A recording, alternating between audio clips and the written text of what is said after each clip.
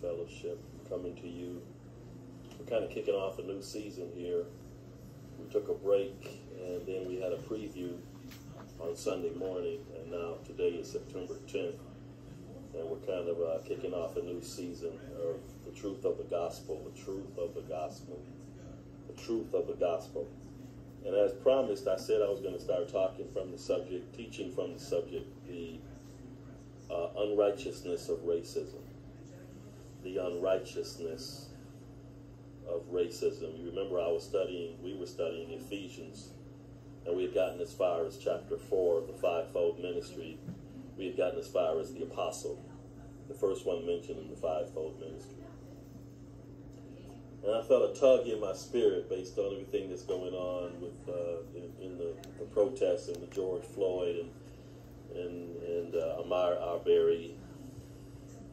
Now we got the guy in Rochester, Daniel Prude, the young man in Atlanta. I felt a tug in, especially the way some people in the government seem to be dismissive of the pain that African American, especially African American boys and men, are feeling. And so I felt a tugging in my spirit to address this issue, because many people who seem to have a dismissive attitude toward racial reconciliation, toward race relations, toward recognizing the pain that African Americans have endured for over 400 years. Many of these people who seem to have a get over it attitude, many of them claim the name of Christ. And so I want to deal with this issue, and I'm going to deal with that issue also later. It won't be today, but I'll deal with the issue of the white pastor. What is the white pastor's responsibility? What is the white preacher's responsibility? I'll deal with that issue, but it won't be today. It'll be in another session, probably next Thursday or something like that, because I've got a series of questions. I've been posting on Facebook. I've already posted, I think, the first 5 questions. I've got about 20 questions here, and as time goes on, I add to them. So let's pray, and then we're gonna talk from the subject, the unrighteousness of racism.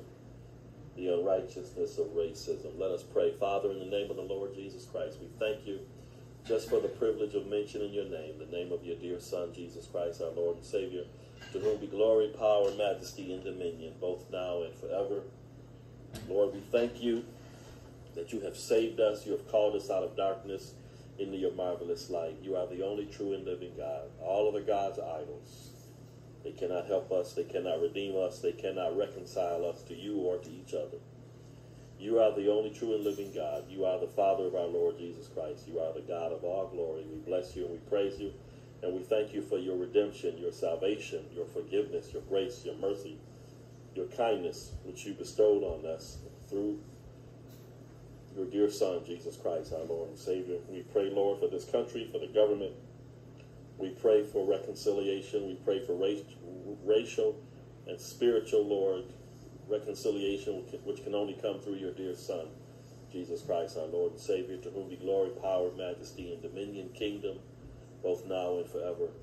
Lord, grant me a measure of grace upon grace, a measure of apostolic, spiritual, prophetic, pastoral, teaching, evangelistic anointing. Grant me that, Lord, by the power of your Holy Spirit. For I know, Lord, that no matter what I say, unless your Holy Spirit moves on the hearts of individuals, nothing will happen.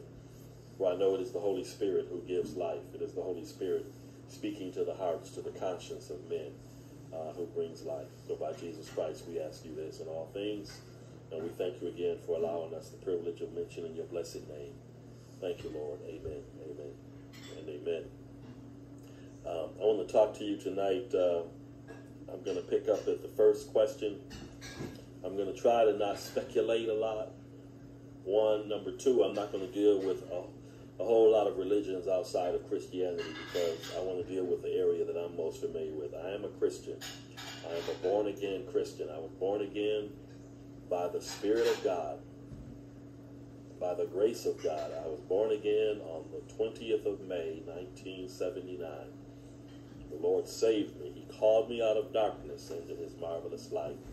On the 20th of May, 1979, I was at Robins Air Force Base. I was in the Air Force And I was lost, and the Lord saved me. Not only did he save me, he sanctified me. He set me apart for his holy purpose. Not only did he sanctify me, but he filled me with the Holy Spirit. He filled me with his Holy Spirit. This is the experience that all true Christians can claim. And so I'm going to speak mostly about Christianity, because I cannot be an expert on Hinduism, Buddhism, Confucianism, Islam, etc., Judaism. And I'm not an expert on Christianity, but I am familiar with the Holy Scriptures much more than I am with the Quran. And, I've studied some Islam, etc., as I was working on my doctorate. And so I can mention some things about that, but I'm going to stay in my lane. I'm going to stay in my wheelhouse, as they say. And so we're going to talk tonight. I'll try not to be more than about an hour or so, and then we will proceed. Okay, so the first question is there a biblical justification for racial superiority? That's question number one. Is there a biblical justification? Again, I'm talking about the Bible. Is there a biblical, and here I'm talking about the Protestant Bible, the Bible that begins with Genesis and ends with the Revelation.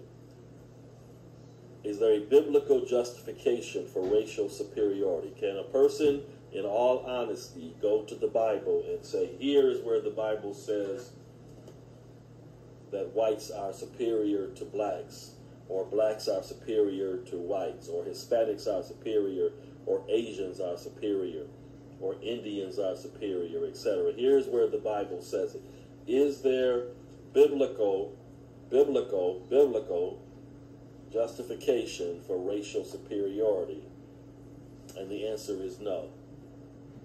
The answer is no. There's nowhere in the Bible, from Genesis through Revelation, where God speaks to a prophet or apostle, a holy man or holy woman, and tells them to tell other people that they are racially superior to others.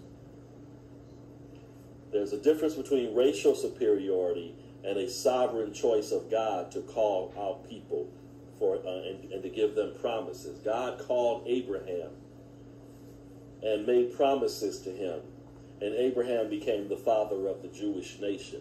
That's a sovereign choice of God. But when God called Abraham, he called Abraham out of an idol-worshiping family. Abraham was originally from Ur of the Chaldees in the area of Mesopotamia. So originally Abraham was a Gentile, and God called him in Genesis chapter 12.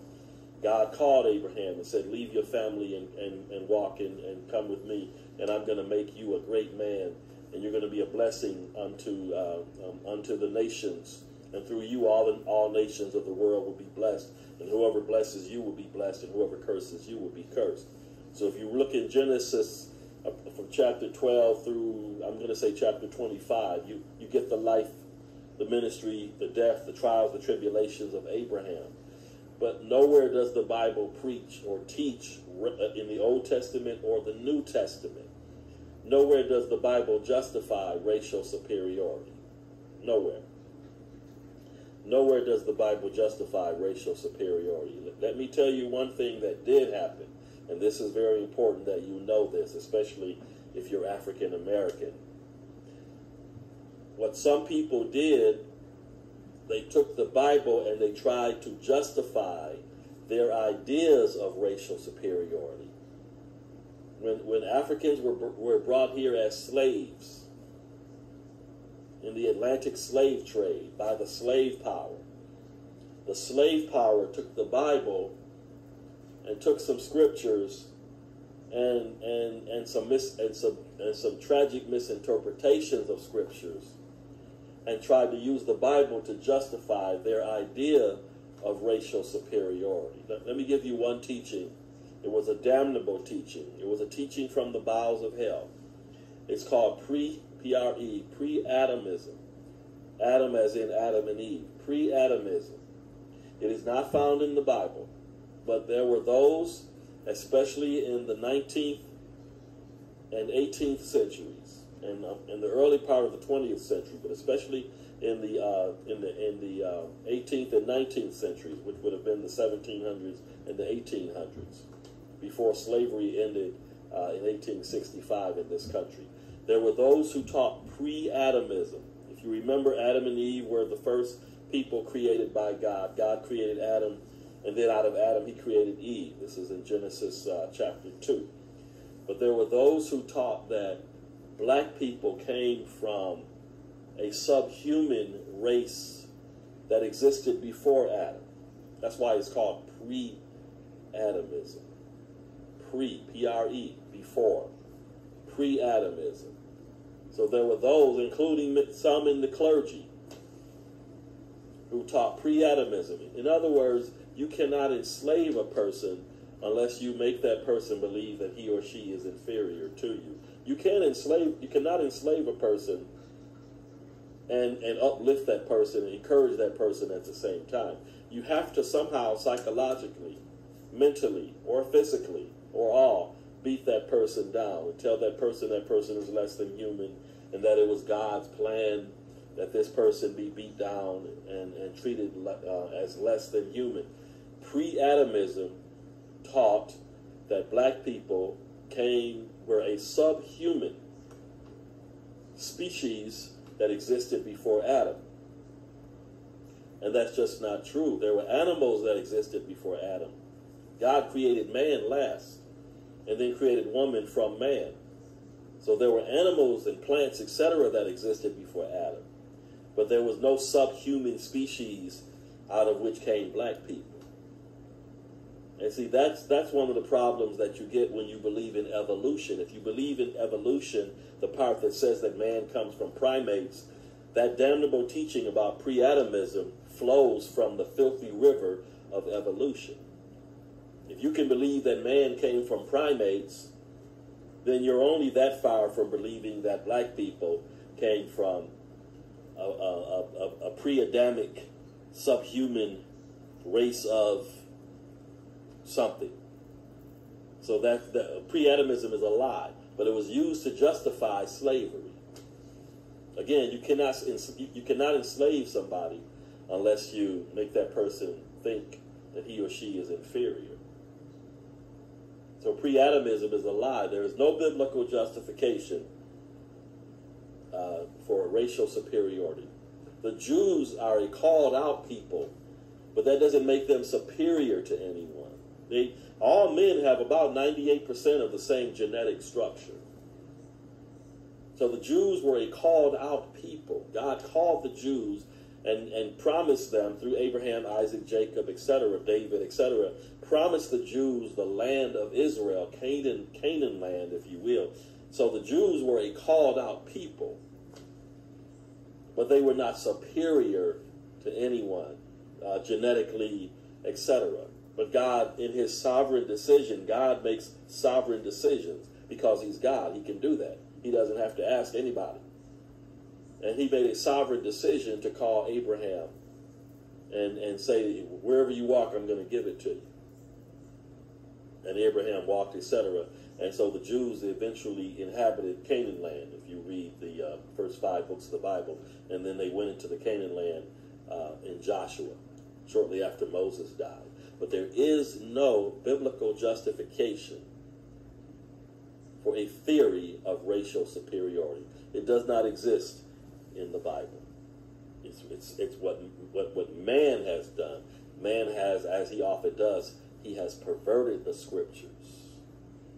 And one of the main doctrines that man used, and it was supported by clergy, by scientists, by social scientists. So when you had all these people with respected titles and alphabet after their names, when you had all these people agreeing that the black man was inferior and that he was from a pre-Adamic, subhuman,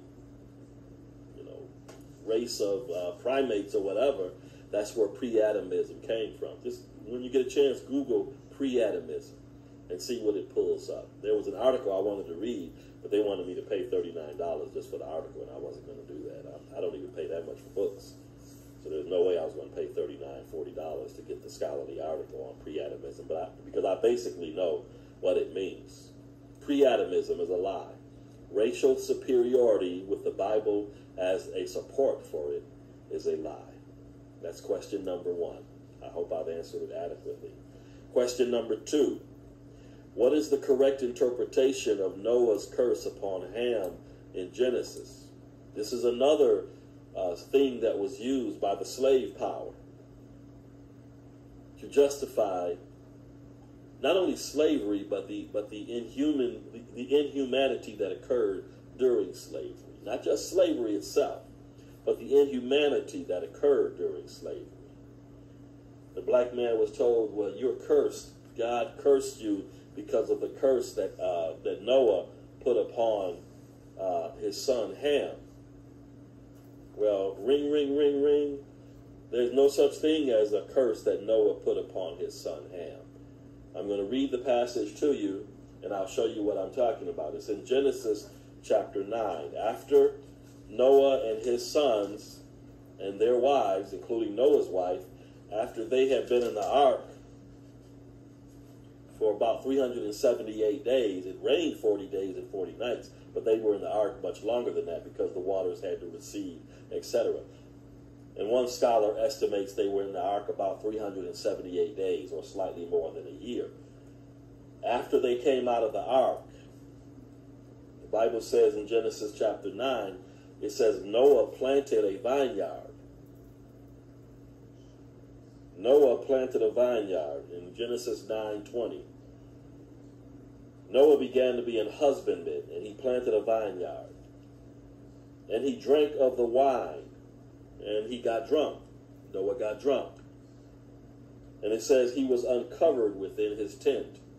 He got drunk, as people often do, and he was uncovered in his tent, as often happens when people drink too much or they're intoxicated by some other substance. They become uncovered, etc. And so Noah was uncovered. Genesis 9:21. Now we go to Genesis 9:22. And Ham, the father of Canaan, Canaan, saw the nakedness of his father and told his two brethren without, because Noah had three sons, Shem, Ham, and Japheth. Shem became the father of the Jews, the Shemites. That's why we say if a person doesn't like Jews, they are anti-Semitic, right? So the Shemites are where the Jews came from. So you got Shem, Ham, and Japheth. The African Americans, or Africans, I should say, Africans come from Ham, and then Japheth is thought to be the father of whites and some other races of people. But Ham, the father of Canaan, saw the nakedness of his father and told his two brethren without. He told Shem and Japheth, Dad is naked. He's drunk. He's naked. We don't know what kind of relationship that Noah had with his son Ham. It may have been a contentious relationship. They may have been fussing while they were on the ark for over a year. So you know, if you've got 3, 4, 5 children, it's possible that one or two of those children are problematic. It's possible that Ham was a problematic child. It's possible that he and Noah had clashed. The Bible doesn't say, because the Bible doesn't tell us everything that goes on in family dynamics, etc. But it is possible that Noah and Ham, and it's possible that Ham had some kind of grudge against Noah and was waiting for him to, mess up, because Noah was a righteous man. The Bible says he was a preacher of righteousness. He preached for 120 years before God brought the flood. He preached for 100. It had never rained on the earth, and Noah built the ark. And he said, it's going to rain. It's going to, people laughing at him, etc., because it had never rained before. Up until that time, the earth had been watered by a mist. It had never rained.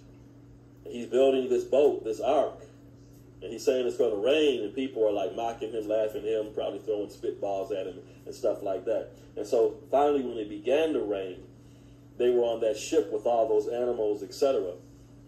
Noah, his wife, his sons and their wives, 8 people, and all the animals, etc.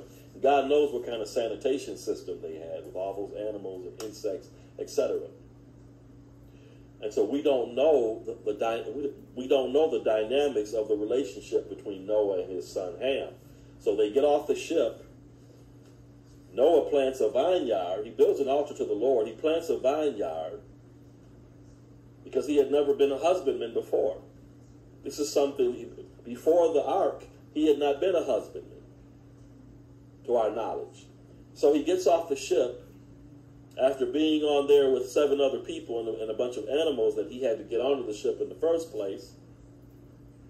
And then he gets off the ship and he plants a vineyard, and he has too much. He drinks. He probably doesn't realize the power of the fermentation of what he was drinking.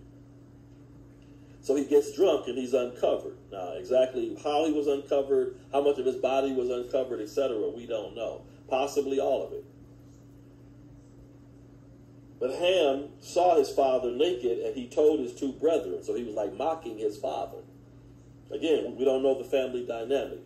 It's possible that Noah and Ham didn't get along. I don't know. I'm not saying that's true. I'm just saying I don't know. But when he told Shem and Japheth, the other 2 brothers, instead of joining Ham in the mocking and the celebration of their father's nakedness, the Bible says that Shem and Japheth took a garment and laid it upon both their shoulders and went backward and covered the nakedness of their father. So Shem and Japheth retained the respect that they had toward their father. They didn't join Ham in mocking the father. They took a garment and they walked backwards. They put the garment on their shoulders. They bore the burden of forgiveness, and they covered their father's nakedness. And their faces were backward, and they saw not their father's nakedness. They did not look upon, even though there was no law of Moses at this time, morally speaking, the law that was within the moral conscience said that it was wrong to look upon your parents' nakedness, even though law of Moses would come much later after Moses was born and went to the top of Mount Sinai and received the oracles through angels. It was, Moses received the law, the 10 Commandments, etc. They saw not their father's nakedness, and Noah awoke from his wine.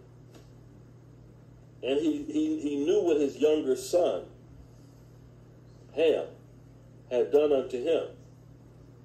Now, verse 25 is the verse that we really got to pay attention to. He said, "Cursed be Canaan. Cursed be Canaan." He didn't curse Ham. See, the black man was told, and we were told that Noah cursed Ham. He didn't curse Ham. He cursed one of Ham's 4 sons. Ham had 4 sons. One of them was Canaan.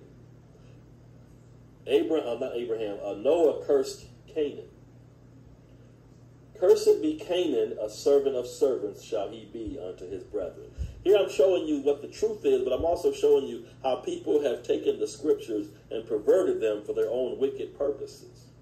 Because the black man was told that God cursed Ham, and therefore the black man was cursed to be a servant, a slave, a hewer of wood, and a drawer of water. But that's not what the scripture says. The Canaanites were cursed. Canaan was cursed. And if you go on and read in the scriptures, the Canaanites, once they migrated, those who were descended, the Canaanites became a very wicked people. The enemies of Israel, a very wicked people. And if you notice, if you read the scriptures in Genesis, many of them migrated and settled around Sodom and Gomorrah. So that would tell you what kind of wickedness they were involved in. But Noah didn't say, "Cursed be Ham."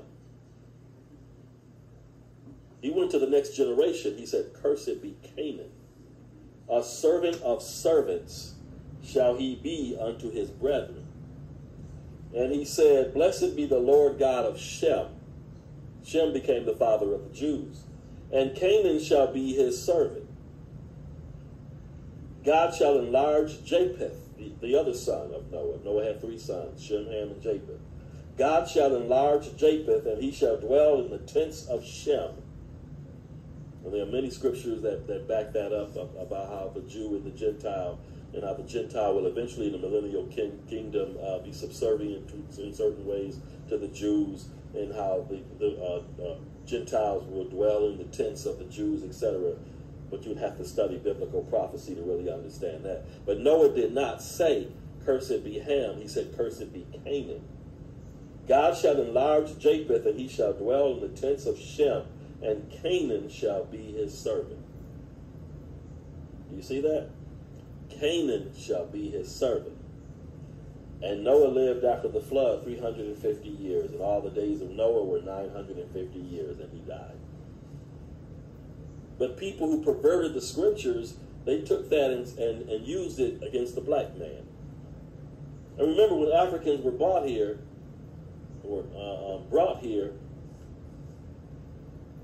they didn't speak English. They spoke the languages and dialects of their native tribes in Africa. They didn't learn English pretty much until they came here.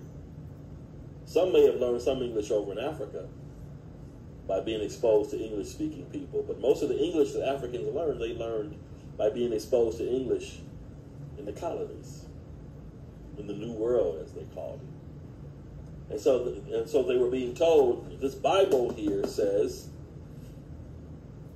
that God has cursed you. You are to be our slave, a hewer of wood, and a drawer of water. But Noah cursed, he said, cursed be Canaan. A servant of servants shall he be unto his brethren. And again, if you read the story of the Canaanites, they became very wicked, licentious, sexually immoral people. And many of them settled around Sodom and Gomorrah. And you know what happened to Sodom and Gomorrah? God destroyed Sodom and Gomorrah because the Bible says that the men of Sodom and Gomorrah were exceedingly wicked. Exceedingly wicked. But here's my point. It is a perversion of Scripture to say that God cursed the black man because Noah cursed Ham. Noah didn't curse Ham. Noah cursed Canaan. And black people are not descended from Canaan. They're descended from Ham. So that's how we destroy that myth. Question number 3. Can you be a good Christian or other religion and be a racist? Can you be a good Christian or other religion and be a racist? No, the answer is no. You cannot be a good Christian or other religion, but I'll concentrate on Christianity. You cannot be a good Christian and be a racist. No, because a racist believes in racial superiority. I believe I'm as good as anybody, but I don't believe I'm better than anybody because of the color of my skin, etc. But I believe that I am as good as anybody else because we were all created by God. But I don't believe I'm better than white people or better than Hispanics. I don't personally. I believe the homosexual lifestyle, I know it is. It's spoken against in the scriptures, but I don't believe I'm better than gay people. I'm not better than they are. I believe I've made some better choices than they have, but I'm not better than gay people. I'm not better than white people. I'm not better than Latinos. I'm not better than Asians. I'm not better than Native Americans. So if there's a person who's a Christian and that person is a racist, then that Christian, there's a defect in that person's relationship, both with God and with his or her fellow man. Because the Bible says the fruit of the Spirit is love, joy, peace, long-suffering, goodness, meekness, etc. Against such there is no law, meaning there's no condemnation, because the law, especially the law of Moses, the law came to condemn sin. And to believe yourself to be better, whether Dr. Martin Luther King said a doctrine of black supremacy is just as dangerous as a doctrine of white supremacy. So to believe that you're better than someone because your skin, as Malcolm X said, because your skin looks like gold, because to believe you're better than somebody else is sin, it's wrong. But to believe that you're better than somebody else because you're white and you bask in your white privilege, that's sin, that's wrong. So if there are Christians, and I'm sure there are, if there are Christians who are racist, or Muslims, or Hindus, etc., but let's concentrate on Christianity. If there are Christians who are racist, and I'm sure there are, they're wrong. They're not walking in love. They're not walking in the fruit of the Holy Spirit based on Galatians chapter 5 and 1 Peter chapter 1. 2 Peter chapter 1. Let me read 2 Peter chapter 1 to you. Let me read it to you from the the New American Standard Bible. 2 Peter chapter 1. Let me show you, let me ask you after I read this, I'm going to ask you now, is racism compatible with what I'm about to read to you? 2 Peter chapter 1. Peter says that God has granted us to be partakers of his divine nature. So if God has granted us to be partakers of his divine nature, how does racism, how does a feeling of racial superiority fit into that? It doesn't. For by these he has granted to us his precious and magnificent promises, so that by them you may be partakers of the divine nature, having escaped the corruption that is in the world through lust. Now for this very reason also applying all diligence in your faith, supply moral excellence. How is racism compatible with moral excellence? It's not. Knowledge, and in your knowledge, self-control, and in your self-control, perseverance, and in your perseverance, godliness, and in your godliness, brotherly kindness. How are brotherly kindness and racism compatible? They're not. How can you demonstrate brotherly kindness towards somebody and you believe that you're superior to that person because of your race? Peter says here, brotherly kindness. And in your brotherly kindness, then he ends it by saying, love. The greatest of these is love. Faith, hope, and charity, Paul said. But the greatest of these is charity, is love, agape love especially.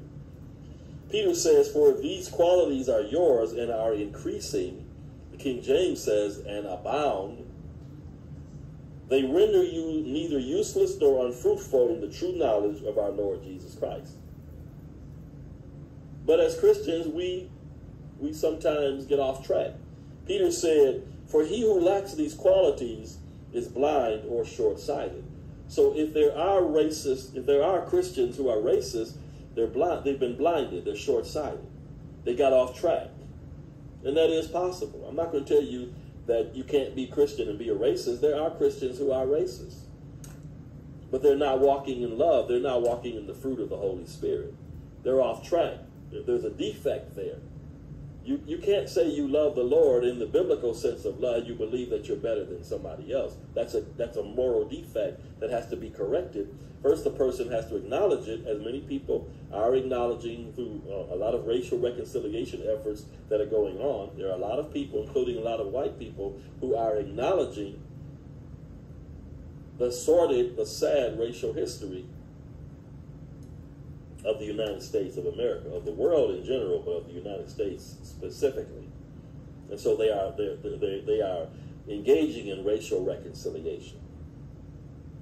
For he who lacks these qualities is blind or short-sighted, having forgotten his purification from his former sins. So if you got saved 15 years ago and you're a racist, you've forgotten that the Lord saved you from your sin. Racism is a sin. That's why when people say, when will racism end? I just shake my head. It's going to end when sin ends. And sin is not going to end until the Lord Jesus comes back and brings a new heaven and a new earth wherein dwells righteousness. As long as there's sin, there's going to be racism. Because racism is sin. People were thinking when Barack Obama was elected as president, we're in a post-racial age. Are you kidding me?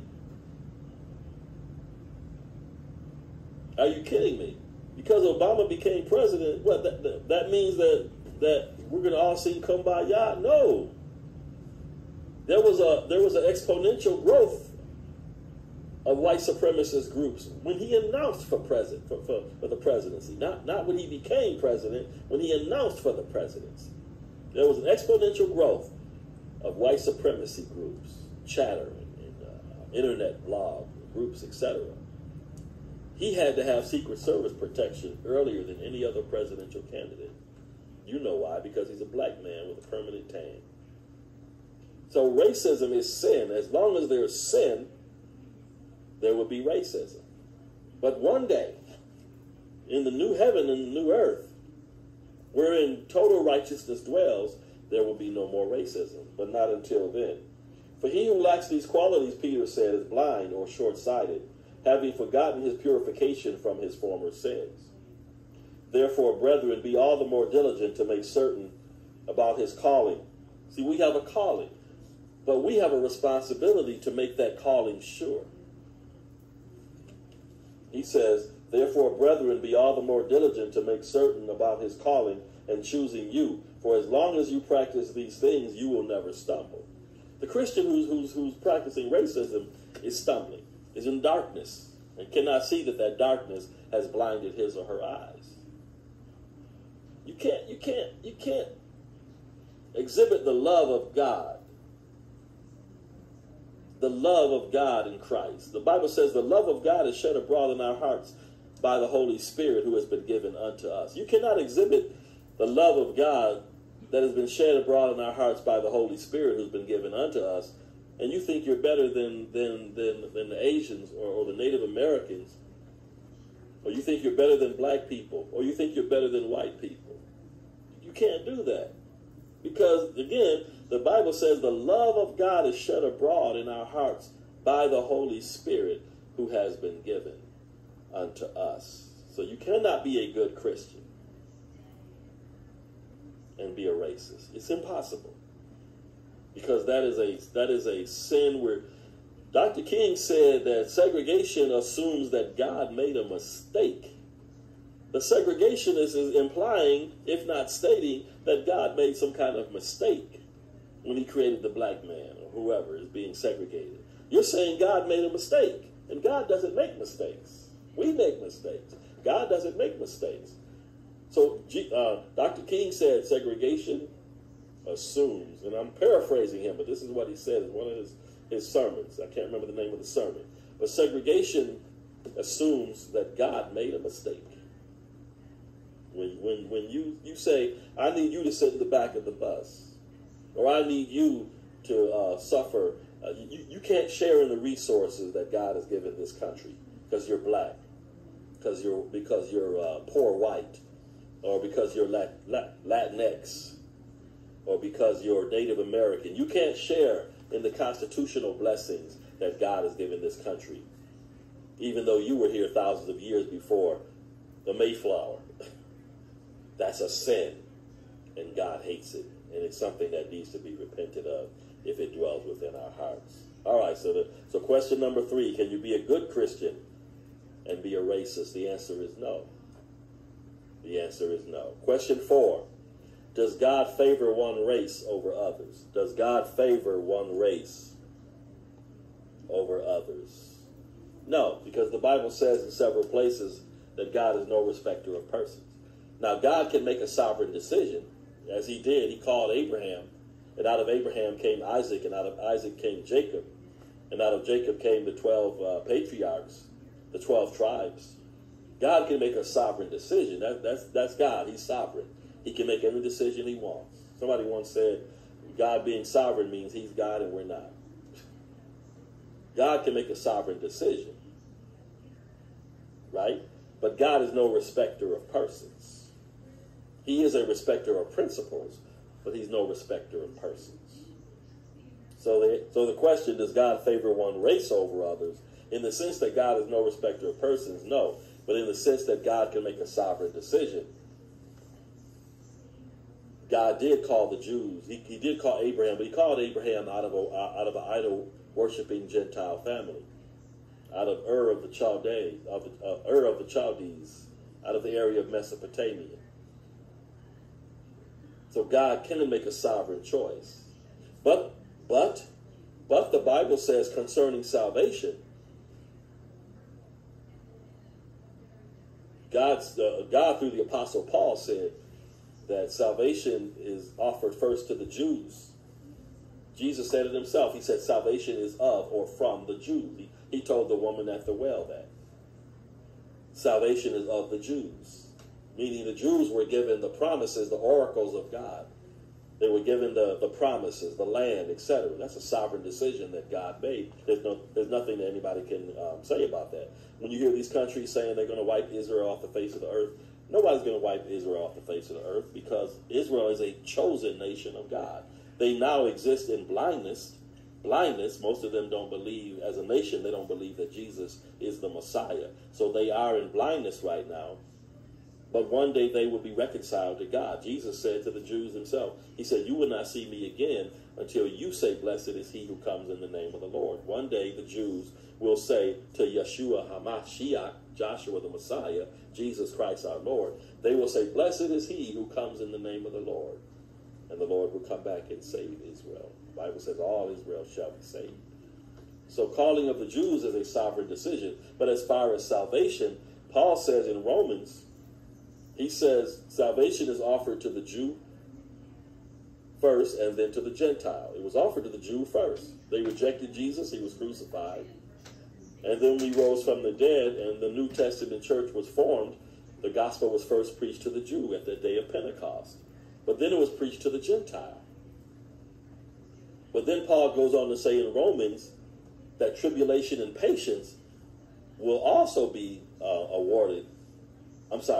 Tribulation and anguish, judgment will be given to the Jew first and also to the Gentile. Then Paul goes on and says, for there is no respect of persons with God. So the Jew cannot say I'm saved because he is a Jew or she's a Jew. The Jew has to come through Jesus Christ, just like the Gentiles do.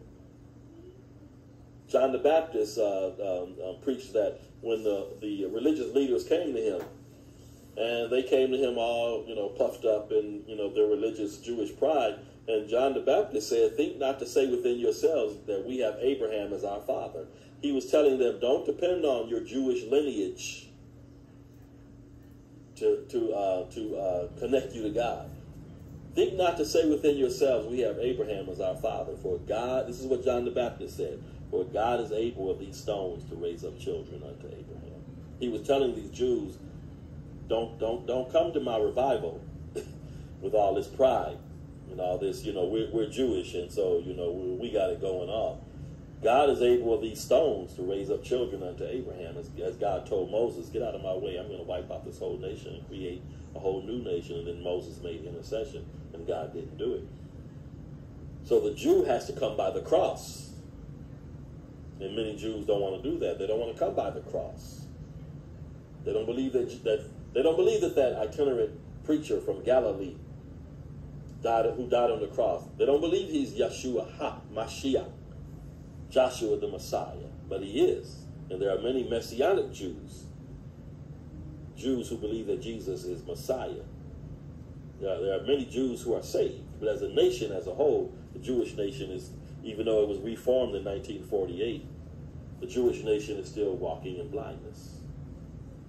But one day that blindness will end. Question number 5, is there biblical justification for believing that Jesus is white or black or whatever? Is there biblical justification for believing that Jesus is white or black? Well, however the Jews of Jesus' day looked when Jesus walked the earth, however the Jews of that day in that area of the world looked, that's how Jesus looked. However the Jews looked. The Bible says that one of Jesus' earthly ancestors, David, he was ruddy, of a ruddy complexion. Ruddy, R-U-D-D-Y. He was of a ruddy complexion. And ruddy in Hebrew and in English means reddish. Now, does that mean Jesus looked exactly like that? Not necessarily, because I have children, one who's light-skinned and one who's dark-skinned. And they both have the same parents, both the same mother and me, their father. So, but the point I'm making is, however the Jews of that day looked, that's how Jesus looked. And we pretty much have to leave it at that. But I do understand the concern of those who are vexed, because there are those who insist that Jesus is some white man who looks like he's on his way to Woodstock. Normally in this country, when we see Jesus, when we see depictions of Jesus, he looks like the white guy that used to sell weed on my street. When I was growing up, there was a white guy who used to sell weed on my street. I won't say his name, but I remember his name, and he had a girlfriend, and we'd go into his house, and he'd let us smoke some of his weed out of his pipe, the bong. And he would sell us weed at a little bit of a discount. And what the brothers were selling it for $200 a pound, he would sell it for like $165. He was undercutting the brothers. But most depictions of Jesus that you see look like this guy who lived on my street, white guy. One of the only white people who lived on the street at that time, because the neighborhood had changed over from predominantly white to predominantly black. He might have been undercover now that I look back on it. But, you know, I don't know whatever happened. But most depictions of Jesus have him looking with the long hair, and etc. So Jesus, the depiction of Jesus as this European-looking white guy, as they say in the South, that dog don't hunt. This European-looking white guy who looks like he's on his way to Woodstock, I like to say. He looks like he's on his way to Woodstock. That's probably very inaccurate. However, the Jews, because Jesus was a Jew, to quote Dr. Fruchtenbaum in one of his books, Jesus was a Jew. He's of the lineage of the house of the tribe of David. The tribe of Judah, I should say. The house of David. Jesus was a Jew. So however the Jews looked at that time, just like the people I grew up in the neighborhood I grew up in, I looked like the people I grew up around. We were all African Americans, etc. A couple of white people. So the neighborhood, as I said, it changed over. But we all looked, you know, like African Americans looked in the 1950s, 60s, and 70s. So however the Jews looked then, that's how Jesus looked. There is a book, I have the book, I haven't read it. You know, sometimes you'll buy a book and you get busy with something else, you don't read it. But there is a book, I have it on my Kindle, it's called When Jesus Became White. So, but I haven't read it, so I can't attest to what it says, but I can tell by the title that the person is probably saying that Jesus originally started out as black, and then through medieval artists, etc., eventually became white, lily white. I mean, there are some people who say, "Yo, yeah, everybody knows Jesus is white." Well, no, we don't know that. Whatever the Jews look like. I'm not going to tell you he's lily white. I'm not going to tell you he's black as midnight. However the Jews looked at that time. When was Jesus born? He was born in about 4 BC. And he was crucified 29 AD. So however the Jews looked at that time in that part of the world, especially the Jews of those tribes, the tribe of Judah, that's how Jesus looked. And guess what? We pretty much have to leave it at that. Because that can become a distraction. Getting, oh, Jesus, oh, no, he looked like, Isaac Hayes. And, oh, no, he didn't. He looked like, he was white as Queen Elizabeth. That's a distraction. The blood that he shed at the cross, we know that was red. There's no doubt there's no doubt his blood was red. The blood that he shed at Calvary's cruel cross was red. All right. Let's see. I don't want to get into this tonight about the proper interpretation of Revelation 1:14 and 15. I want to wait. Let me begin it. But I want to wait till Sunday to really get into that. Let me read the passage to you. Let me read it to you from the New King James Version. This is and I'm going to make a couple of points, and then I'm going to close, and then we'll come back on Sunday. All right. If you go to Revelation chapter 1, the first chapter of the last book of the Protestant Bible. The reason I say Protestant because there's a Catholic Bible that's not the same. It's got the Apocrypha in there, right? The Gospel according to Thomas and all that kind of stuff. The Protestant Bible, Genesis to Revelation, is the one that I reference. All right, in the first chapter of the last book of the Bible, the Revelation, in chapter 1, I'm going to start at verse 9. I'm not going to go into detail tonight, but I want to just set the stage. John, the apostle, who wrote the book of Revelation in about 95 AD, or about And about 65 years after the resurrection of Jesus Christ, remember, of the 12 apostles, John is the only one who was not martyred. Was not killed by the enemies of the gospel, as Peter was, Paul, etc. Thomas, they were all martyred. John is the only one who was not martyred. He writes Revelation around 95 AD during the reign of the Roman Emperor Domitian. And Domitian wanted emperor worship. And John said, we're not having that. I'm not pinching in my people, we're not pinching incense to Caesar. Domitian.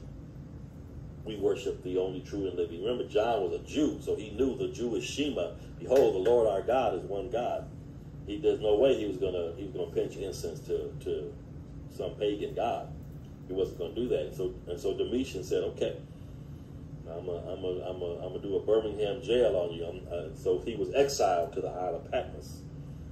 And although Domitian thought he had gotten rid of John, this old troublemaking preacher here, the Spirit of God cannot be confined.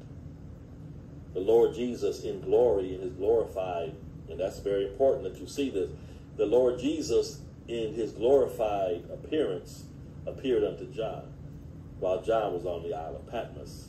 This is not Jesus on the cross, bleeding and beaten so badly you couldn't recognize him. He appeared as the glorified Christ.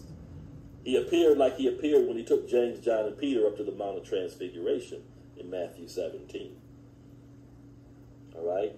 So John says, I, John, both your brother and companion in the tribulation, you hear that? In the tribulation and kingdom and patience of Jesus Christ. John says, I was on the Isle of Patmos for the word of God. Why was he on the Isle of Patmos? For the word of God. Not because he got invited to preach a revival. He was on the Isle of Patmos because of his fidelity to the word of God. I was on the Isle of Patmos for the word of God and for the testimony of Jesus Christ. I was in the Spirit on the Lord's day, and I heard behind me a loud voice as of a trumpet. You hear that? I heard behind me a loud voice as of a trumpet, saying, I am the Alpha and the Omega. So this is Jesus talking to him. Jesus says, I am the Alpha and the Omega. Jesus says the same thing that Jehovah said in Isaiah 44 and 6 and a few other places in the Old Testament. I am the beginning and the end. I am the Alpha and the Omega. What you see, write in a book and send it to the 7 churches which are in Asia. To Ephesus, to Smyrna, to Pergamos, to Thyatira, to Sardis, to Philadelphia, to Laodicea. John says, I turned to see the voice that spoke with me. John was saying, well, who in the world is this? I heard a voice like a trumpet. Right? Who is this? And having turned, I saw 7 golden lampstands. So John is going to see a lot of symbolism. I saw 7 golden lampstands, and in the midst of the 7 lampstands, one like the Son of Man. Son of Man is a messianic title for Jesus. You'll find it in Daniel 7:13 and 14. Son of Man. Now, there were other individuals called Son of Man, Ezekiel, etc., in the Old Testament. But when Jesus called the Son of Man, it has a greater significance than to call Ezekiel the Son of Man. Calling Ezekiel the Son of Man just means that he's a descendant of Adam, the first man, and Eve, the first woman. When Jesus was called the Son of Man, that's a messianic title. It's a title of deity, even though it says Son of Man. It's a messianic title if you look at Daniel 7:13 and 14. I saw one like the Son of Man, not a Son of Man, like Ezekiel or Isaiah or Hosea or Zechariah or Zephaniah, the Son of Man, a definite article, clothed with a garment down to the feet. He's describing what he saw. And girded about the chest. The King James says the paps. I remember when I first saw that, when I first got saved, I was reading the King James, and it said girded about the paps. I didn't know what paps were. What are paps? What breasts? Blessed are the paps that you sucked, somebody once said to Jesus. Right? So girded about the paps. But a more modern version, knowing that we don't use the word paps, right? The more modern version says the chest. He was girded about the chest with a golden band. So he was dressed like in his high priestly garment. Now here's the part that's controversial, and I don't want to get into it tonight, but I will get into it Sunday morning. His head and hair were white like wool, as white as snow, and his eyes like a flame of fire. Some people try to use that passage. Even some scholars, some seminarians, I've heard seminarians, especially at ITC, which is a predominantly black seminary, I've heard some professors try to use this passage to justify and say that Jesus was black. His head and hair were white like wool. His head and hair were white like wool, as white as snow. You had to compare it with something that was contemporary to that time. You couldn't say his head and hair were white as an iPhone 12 because they didn't exist yet. So you couldn't compare it to his head and his hair were white as that Mercedes-Benz I saw on the lot yesterday. He had to compare it with something that people could identify with of that culture. White as wool. You remember there's a very agrarian culture, and sheep herding, right, was one of the predominant professions. His head and hair were white like wool, as white as snow. His eyes like a flame of fire. His feet were like fine brass. That's another passage that's used to try to justify, oh, Jesus was a Negro. His feet were like fine brass, as if they burned or as if refined in a furnace, and his voice as the sound of many waters. Not muddy waters. These are blues guitarists. Many waters. He had in his right hand 7 stars. That's symbolism. But the symbolism points to a reality. Out of his mouth went a sharp 2-edged sword, and his countenance or his appearance was like the sun shining in its strength. When I saw him, I fell at his feet as dead. Now, John had been with Jesus for 3.5 years during Jesus' earthly ministry. But here he sees the glorified Christ. He has the same reaction that Peter, James, and John had at the Mount of Transfiguration. See, we're not looking at Mary's baby here. We're not looking at him on the cross. We're looking at the glorified Christ. We're looking at Christ in his splendor. We're looking at Christ in his high priestly office. And John says, when I saw him, I was slain in the spirit. And there wasn't no phony slain in the spirit where somebody put their hand on my forehead and pushed me to the ground. Glory to the Lamb of God. When I saw him, I fell at his feet as though I were dead. You'll find a lot of that even in the Old Testament. When men see angels and theophanies, they'll fall down like Daniel. They'll fall as though they're dead because they're in the presence of majesty, in the presence of a heavenly being, whether it be an appearance of Christ as a theophany or an angel. And when I saw him, I fell at his feet as dead.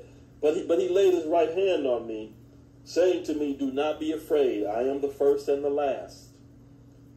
I am he who lives and was dead, and behold, I am alive forevermore. Amen. And I have the keys of Hades and of death. Write the things which you have seen, and the things which are, and the things which will take place after this. The mystery of the 7 stars which you saw in my right hand. Because there was symbolism, but the symbolism points to a reality. So Jesus says, now I'm going to show you what the mystery of the 7 stars is. The mystery of the 7 stars and the 7 golden lampstands. King James would say candlesticks, but lampstands is a better translation. The 7 stars are the angels of the 7 churches, or messengers of the 7 churches. And the 7 lampstands which you saw are the 7 churches. But go back to the passage that I'm going to get to on Sunday, then I'll close. What is important is that we look at the scripture in its context. Con means with. C-O-N, with. So context means with the text. What is also important is that we not try to extract only those things that will make our interpretation of the Bible fit our interpretation of the Bible. You can't cherry pick scripture. That's one of the most dangerous. That's how cults get started. They'll cherry pick scripture. You can't cherry pick part of this passage and leave the other passage or other part of the passage, a pericope. You can't leave the other part unexplained. You can't say that his head was like wool without explaining. It says, you can't say his hair was white like wool, as white as snow, without also explaining. It says his head and his hair. So if you say that the fact that his hair was like wool, and it doesn't say the texture of his hair was wool. It says that his hair was white like wool, as white as snow. You can't concentrate on the hair and then don't say anything about the head, because that's eisegesis, when you just pull out of the scripture what you want to pull out to make it fit your theology. Cults do it all the time, but also, preachers do it. But it's a dangerous practice. You got to get the scriptures in. Remember I told you about how people took the Bible and said that the black man was cursed because Noah had cursed Ham. Noah didn't curse Ham. He cursed Canaan. Cursed be Canaan. A servant of servants shall he be. God bless the tents of Shem and Japheth, and Canaan shall be their servant. You see, people took that passage and they twisted it, they perverted it for their own racial theory of racial superiority. Well, if that's wrong to do that in Genesis, it's wrong to do it in Revelation. I'll talk about this on Sunday. I'm not going to go into a lot of detail right now. But you can't say, oh yeah, his hair was like wool. Oh, Jesus was a black man. It says his hair and his head were white. So if you can say the hair, like wool, oh, Jesus was black. When the white man could come back and say, well, no, it says his head was white. Jesus was white. You can't cherry pick scripture. You can cherry pick other stuff. You can't cherry pick scripture. It's a very dangerous and dishonest, disingenuous thing to do. So I want to deal with Revelation on Sunday morning. That's question number 6. And then I'll try to deal with question number 7. What might be the rationale for the mostly white Christians' unwavering support for President Trump? Even after the revelations about the military, even after the revelations about his knowledge of COVID-19, he still has his 35, 40%. It's like, I'm riding or dying with Donald Trump. What might explain that? We'll talk about that on Sunday. But I want to talk about this Revelation passage also. Let's be honest when we're dealing with God's word. We don't understand everything about it. I'm taking some postdoctoral courses right now. And these professors who got PhDs and stuff, they say, well, we're not sure here. It could be this or it could be that. Nobody understands the Bible in its totality. But what God has given us to understand, we should be honest. We shouldn't try to make Scripture fit our cultural paradigm.